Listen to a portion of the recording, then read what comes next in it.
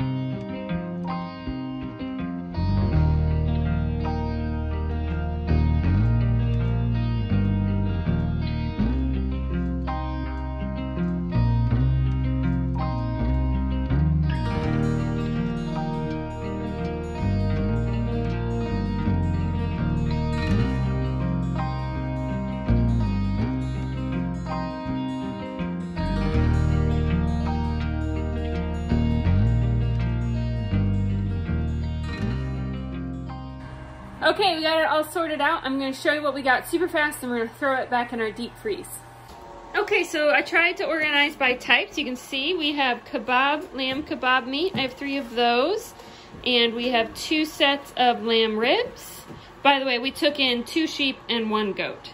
And we didn't get very much ground meat because I wanted almost all of the cuts, which didn't leave very much left for the ground meat. But we have 3.5 pounds of ground meat.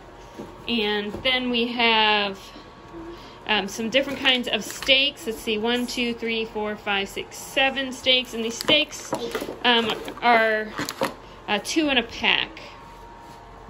We got a whole bunch of lamb chops. I have them piled up here. And this is how most people eat the lamb anyway. And then we have some nice roasts. These are probably about 1.5 pounds to 2 pound roasts. Let's see, we got 3 rolled roasts. We got 2 neck roasts. There's another roll roast down there. A bunch of lamb stew meat, which these are all probably about 1 pound. I'll have to actually weigh some of these to see so I can do the correct math. And then we have some lamb legs. Got 4 of those. Those are pretty large packages. I'm not quite sure how to cook those, so if you have a recipe to suggest, that'd be great. And we have, so all of that, this is all of our lamb meat. And then over here is from our goat. Now we butchered a dairy goat kid, not a meat goat, so there won't be quite as much meat here as if we had actually had a meat breed. The one that we butchered is a Saanen Nubian cross, so she was tall but she was skinny.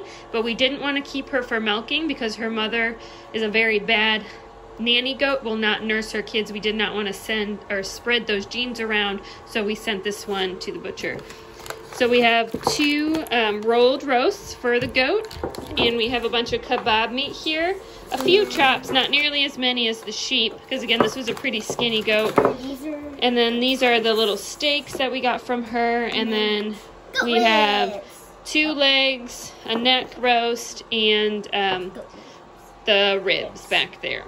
I'm going to tally up how many pounds this is and then come back and I'll give you a little bit of the math so we can figure out what it actually worked out to cost-wise. Especially the goat, I do not anticipate that this is very cost-effective. I think this is going to be pretty expensive meat, but it is still pretty cool that we raised it ourselves. It's going to give us a chance to try goat, and if we like it, we're going to look into some meat breeds for the spring where it'll be much more cost-effective. So hold tight for a minute. Ivy's going to help me get this all packed away, and we'll do some math.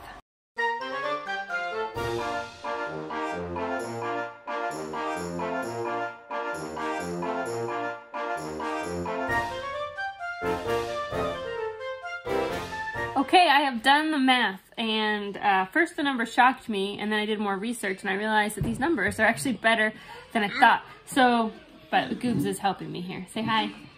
Hi. Hi. At first, so what I anticipated would happen is that we would be basically upside down, meaning it would cost us more to have raised these animals and get them butchered than it would have been had I gone out and just bought the separate meat of comparable quality, meaning from a local farm. And what I actually found out was that not only was it cheaper than me going to a local farm and buying it, but it was still cheaper than me actually buying it in a store. Now I will say we do not live in an area where it's easy to find lamb or goat, so I was looking at store prices that are about an hour to 2 hours away from us, looking at the big cities like St. Louis, because that's where the, you know, everybody is okay, they're playing a game. That's where the like Islamic and Jewish populations are, where are buying large quantities of lamb and goat, and then you get into like kosher and halal, so it's just pricier anyway because of those reasons, but still it's cheaper than if I went to go buy it. But let's actually talk the numbers. So I'm gonna look down because I have them in front of me. So I separated it out. The sheep, we brought 2 sheep in, and these sheep we did not breed on our farm. So I bought bottle lambs locally, and they cost me $125 each. Okay, and then it also cost me $125 each to butcher, so that's $500 in. Now we did feed them a little bit of grain during the year, and then we also, at the very end, the last 2 weeks, we had to give them some supplemental hay. And I estimate that we spent about $106 on the 2 together in feed costs.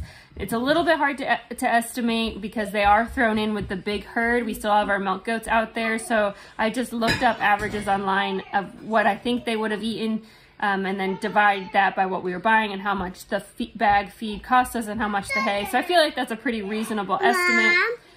So that means total in 2 sheep is $606 that I put into them before I got the meat back. And then we got 57 pounds of meat total, and that comes out to about $10.50 a pound. Now, if you are somebody who's never eaten lamb before and you're just thinking meat prices as far as pigs or chickens or beef go at your local grocery store, that number sounds shocking.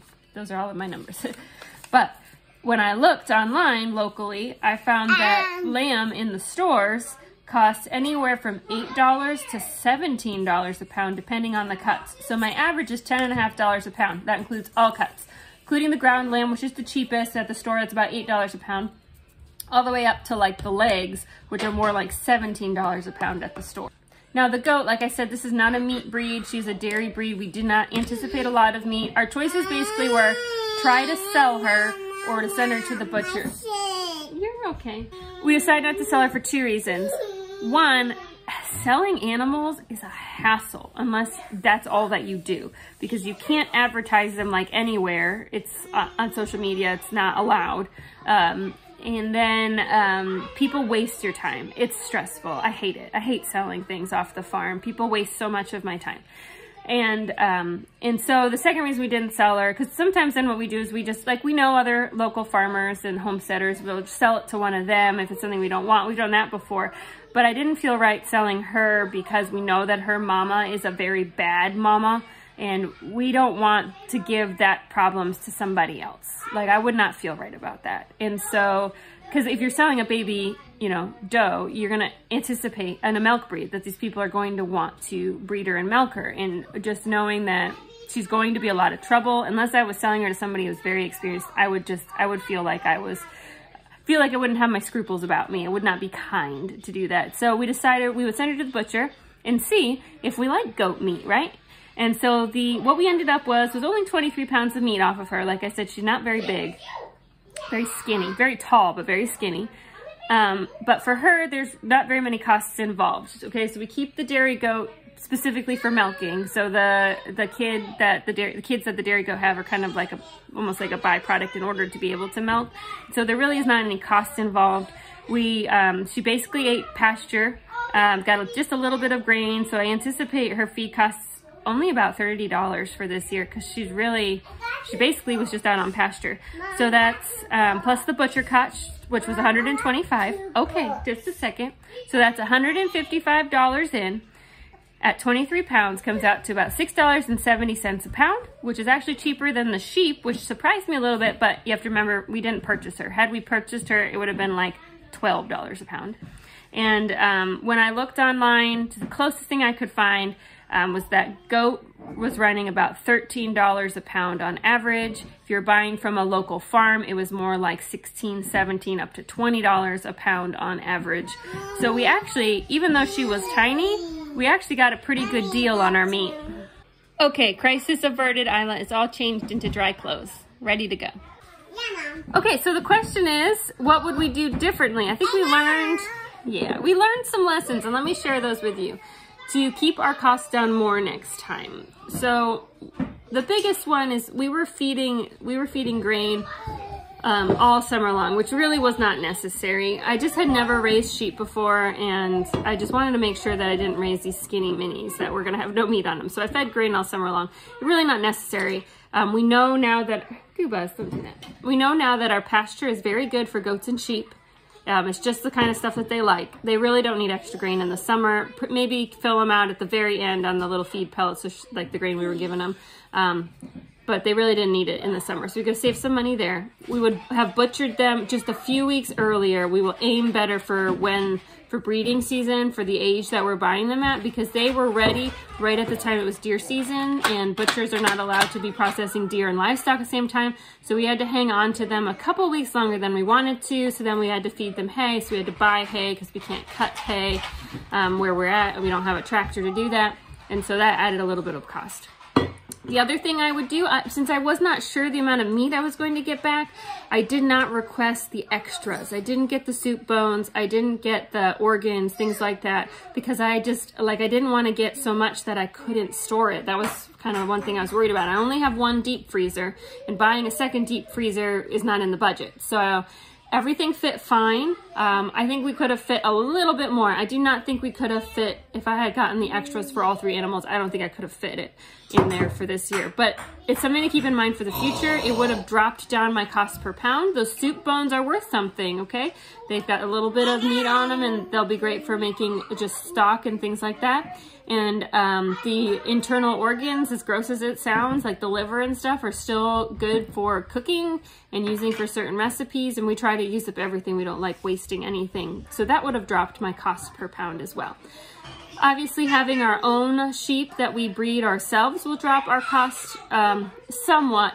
It depends how you run your operation. It's not really free because you have to keep the breeding pair and you have to feed them as well. So it can get a little tricky about whether or not that saves you money. It just depends how you're running it. And if we look into that, we'll show you more about what we do. Since the goats give us milk as well, I feel like the kids, if we want to keep them for meat, are kind of freebies because we're thinking about costs for the milk, not the kids. But if you have a meat breed, that gets a little bit different.